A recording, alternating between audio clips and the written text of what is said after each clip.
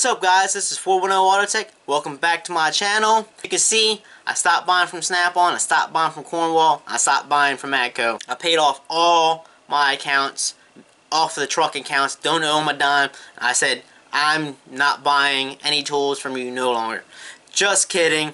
Just a video. I wanted to bring some content to you guys off of pretty much. I know each individual person is different. They pay between 20 bucks to 50 bucks to 100 bucks on week to week tool purchases. I don't owe any of those guys off their truck accounts, so I wanted to put that money and see what I could buy off of Amazon and see if I can match up any tools from Amazon that are similar to tool truck tools as well. I fully support small businesses. Like I said, they always help me out, and I always try to help them out as well. I try to bring them business as much as they help me out on making the right decisions and right purchases off the tool truck. Like I said, today's video is me buying some stuff off of Amazon. I hope you guys like it. Let's get right into it. Alright guys, so first up on my list is this rechargeable cob work light. This produces 700 lumens. It is a replica to, I believe, it's called the Astro Light. Same exact body, pretty much same exact body, magnetic base. You have this piece right here where you can twist it and loosen it to whatever angle you want it at, and you retighten it. You have your USB charger right here.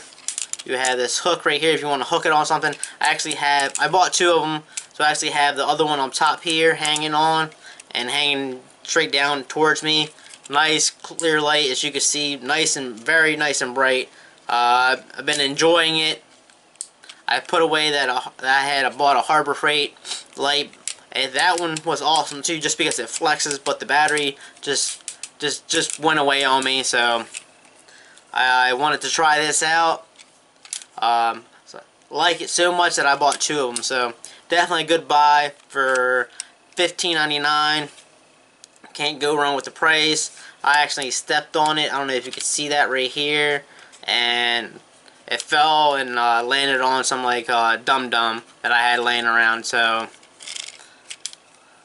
it is durable. I stepped on it, took that test already, dropped it, still charged, it's still nice and bright, and right out of the box it came pretty much like I want to say 90% fully charged already, and really awesome light, guys. So check it out.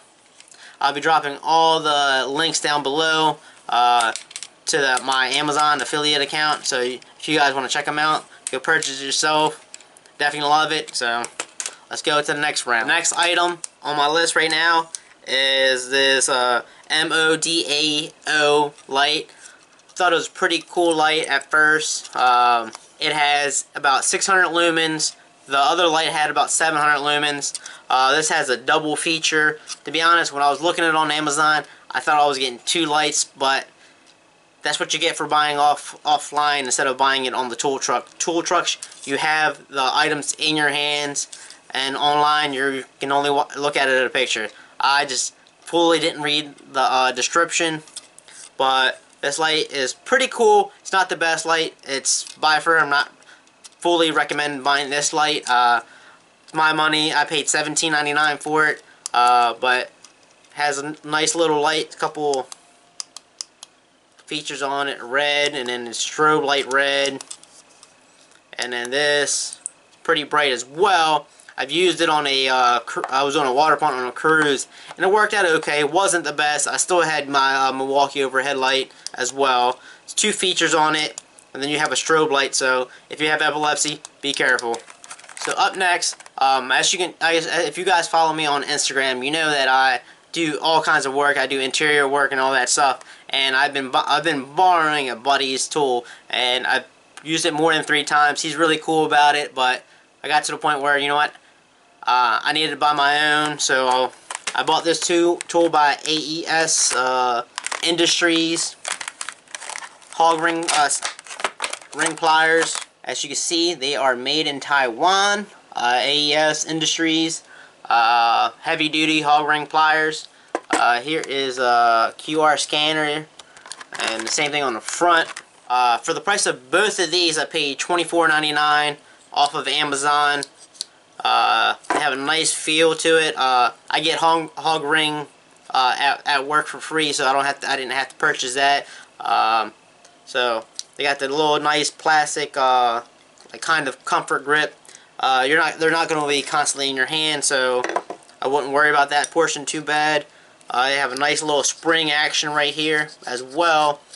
So you got the straight ones right here, and then you got the ones at an angle. So I believe the one my buddy I had bought his off of Matco, and somewhere on here I believe, correct me if I'm wrong, but it did say that it was from Taiwan. So I'll try to see if I can find out what Matco charges and then compare it to $24.99 from AES Industries off of Amazon. Kind of excited to use it, to put my money worth, get my money back from using these tools.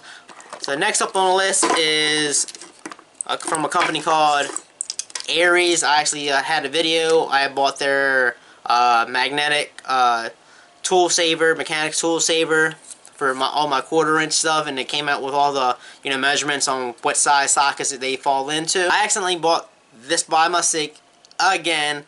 Like I said, I was looking at it and I was looking for a decent price mid-range chrome sockets, and I ended up buying, instead of metric, I ended up buying SAE standard, but for $10.99, I can't complain. I needed them regardless in metric.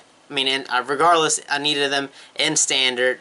So next on my list is ordering a metric from, try to find the same brand, if not Gear Wrench. So the good thing about these, they go from a 1/4" all the way up to, I believe, 7/8. Yep, 7/8. You go on Matco, Snap-on, or Cornwall, it'll probably be 5 times the price for these chrome semi-deeps.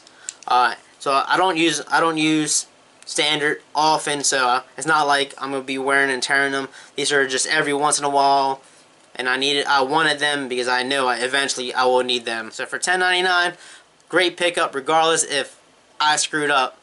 So I screwed up, paid $10.99.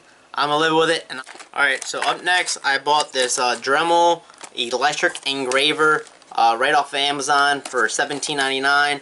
A couple days later, I walked on the Cornwall truck, and another tech bought it. He paid about $40-some. So I definitely got a deal, I believe, off of this, buying it through Amazon. And I'll probably make a video how to pimp your tools out there. So I know some guys out there, you guys will like to engrave your tools and learn how to engrave your tools. The good thing about this, it comes with a trace pad, so you can just pop it on your tool and you engrave in it. It has all your letters and I believe some numbers in there as well. And just so you can have something, if you guys got a couple guys in the shop that have the same exact tools, and if you're just that guy that wants to have a little security, I'll probably be doing it on some of my tools, not all of them, just a very few of them, and I'll be adding, pimping them out, adding some color, some pizzazz to it as well. And I bought these for about $9 each individual. So some nice colorful 2 shades of green to play around with, and a red. So I'll be trying those out as well. So like I said, this is not knocking any of the tool trucks that, I just wanted to see what I could purchase other than trying to just keep purchasing from them. I do support small businesses. Nothing against those guys. I know they have to make a living, and they have to, whatever they purchase that item for, they have to make some profit on them. So not knocking any of those guys down. In case, I hope you guys enjoyed the video. I'll drop all the links for all the tools. I have an Amazon affiliates account, so all the links, if you click on one, it'll help me out as well. And if you like any of the products, then you can purchase them through my links, and it will definitely help me out as well. So I hope you guys liked the video. It was a nice, quick, short video on my tool purchases instead of buying them from the tool truck. So like I said, drop a like, comment, subscribe if you haven't already. Hit that notification bell to stay tuned to all my videos that I bring out to you guys. So it was a nice little haul. I got a couple more items that I had bought as well, so that'll probably be for the next video. I've been using them as well to test them out. Till next time, this is gonna be 410 Auto Tech out.